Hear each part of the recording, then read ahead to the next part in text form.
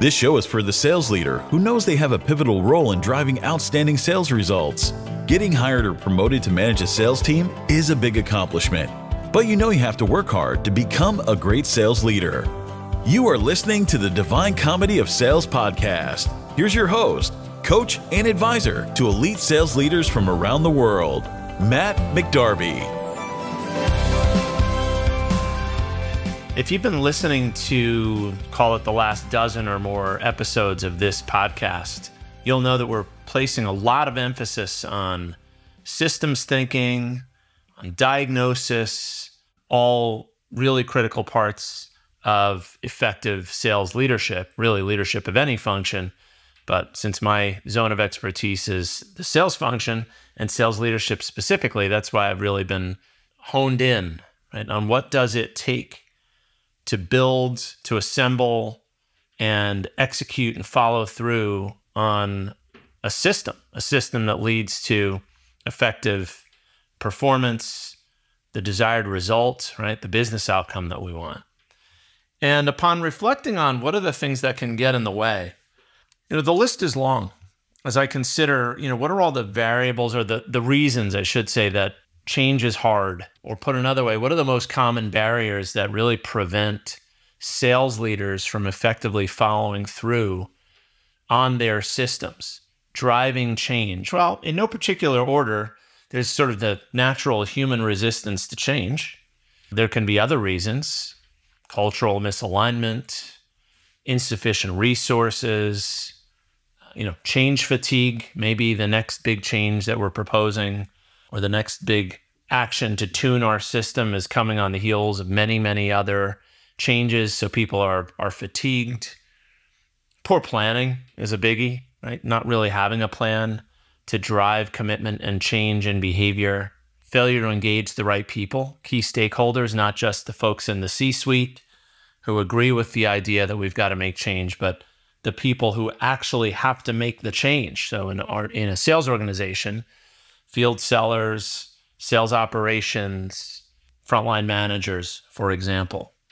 So there's a lot of reasons for why we don't achieve success when we sort of commit to a system, or if we change our system or approach to driving great results. And that's really what I want to talk about today, because I think there is kind of a hidden or a missing piece that if a sales leader, a frontline leader or a leader of leaders or a chief sales officer, if you were simply to do something that the best sales leaders do, then I suspect we could probably work through and overcome some of those common barriers that I rattled off a minute or two ago. So the headline for this episode is, if you have a system, if you have a vision of your sales leadership operating system, the system by which you will drive your organization to function, whether it's 5 or 10 people or 500, that your system's success really hinges on your commitment to it. Put another way, if you want to achieve great results from your system, you must remain committed and, of course, help others to commit and retain their commitment to that system. Why do I say all this? Well, simply, great leaders follow through really, really well. Average leaders don't follow through all that well.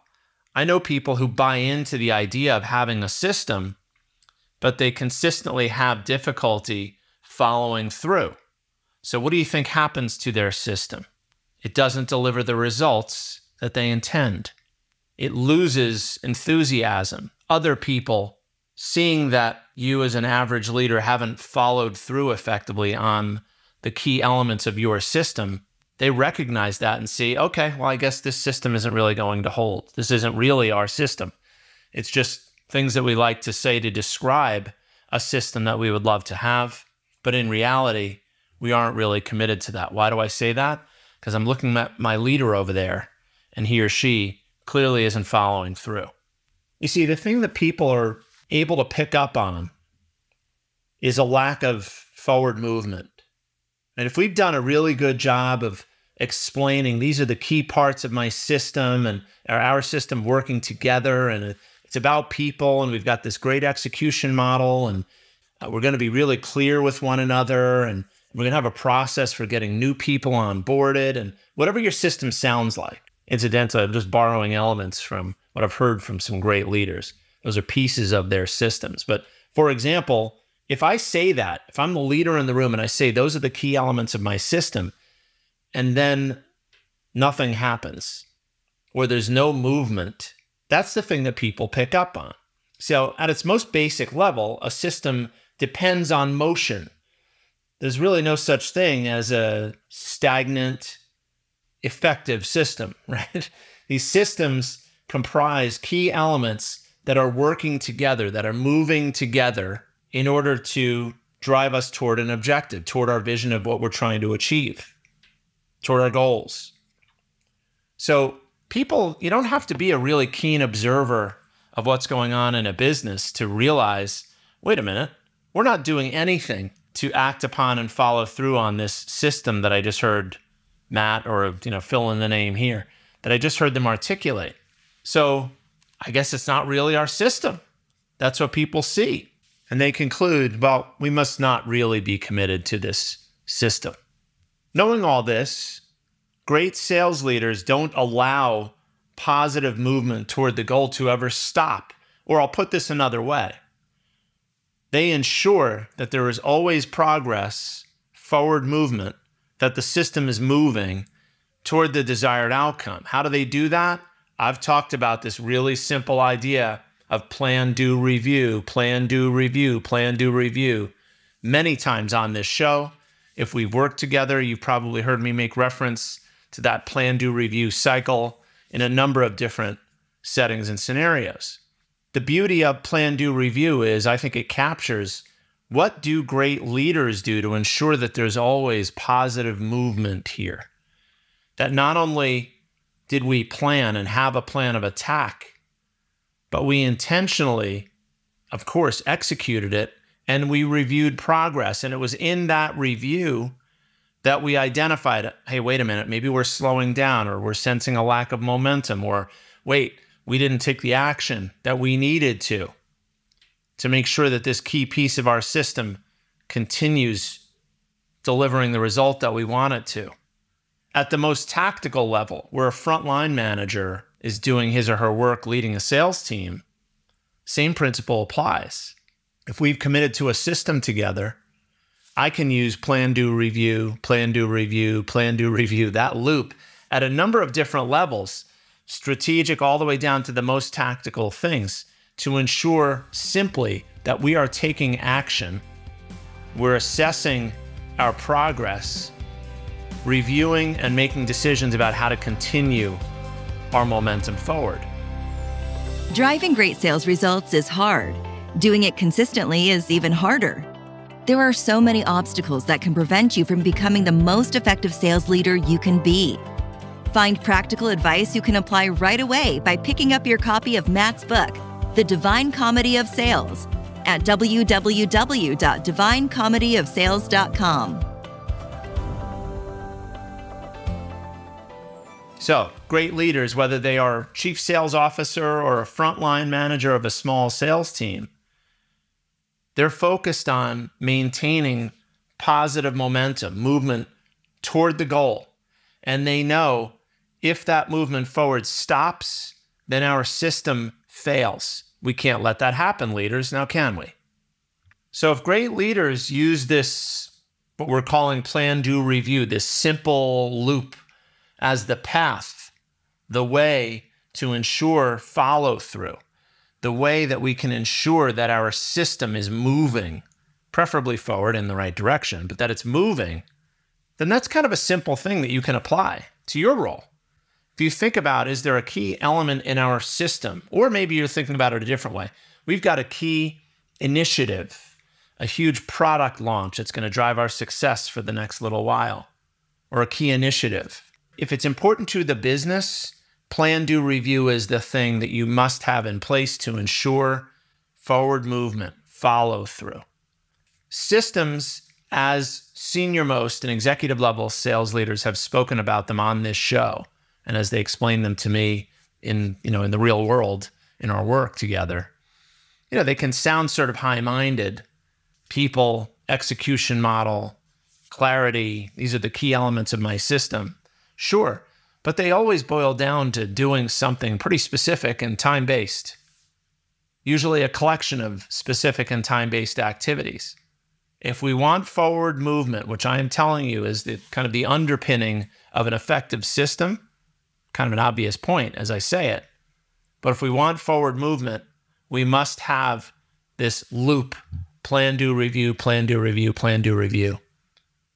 And that's a key element of what I've called the sales leader's operating system. What are the elements of the system that we're planning and doing and reviewing over time? Well, it depends on your environment, depends on what you're selling to who, what you're trying to achieve. That's why the sales leader's operating system as a framework is so sort of universal and can be applied in so many different environments. And that's exactly what I've done and my team has done in, north of 100 places, organizations over the last 15 or so years. So one of the things that I've concluded over the last 15 years with this practice, with the books, the podcast interviews, is as a profession, and to be really narrow about it, not just the sales profession, but the profession of leading sales organizations. As a profession, we really do need to commit not only to effective diagnosis and creating value for customers, but systems thinking.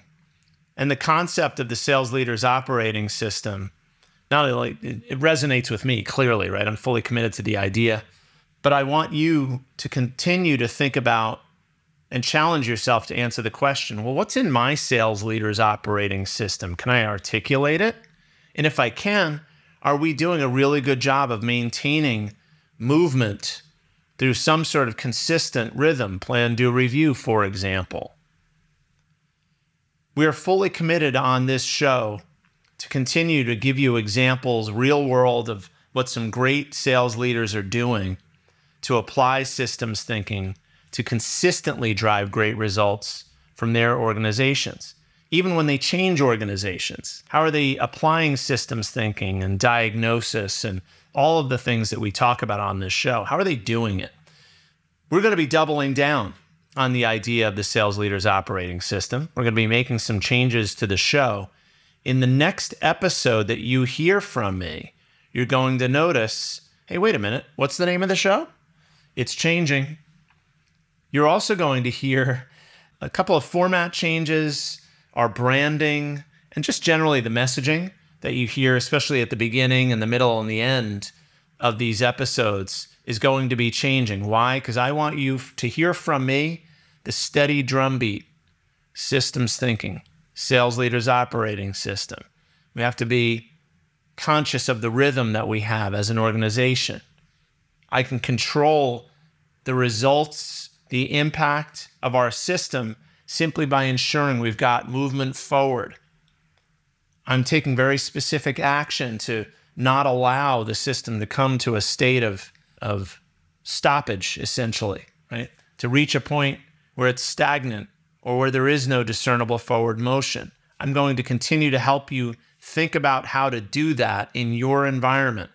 All that I ask is that you continue to listen in, listen to the interviews. I will continue to drop episodes like this one with my own thoughts from time to time, but we really are going to be placing heavy emphasis on kind of information and the questions that you should be considering as you establish or tune your sales leader's operating system in your environment. I'm so excited to be helping you through the podcast, or if we're working directly together or and you're thinking about re-engaging, come on back. But so excited to be playing a role in helping you think through the application of systems thinking and some of the other really critical things that great sales leaders do to drive outstanding performance in their organizations. So thank you for being on this journey with us to this point. I will see you in a few weeks with the new messaging, the new name, the new theme of the show going forward. I hope you will join us.